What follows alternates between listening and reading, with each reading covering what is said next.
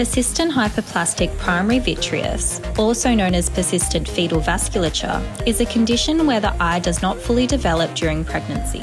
Specifically, the primary vitreous, the structure that supports the lens of the eye, does not disappear as it should and continues to grow.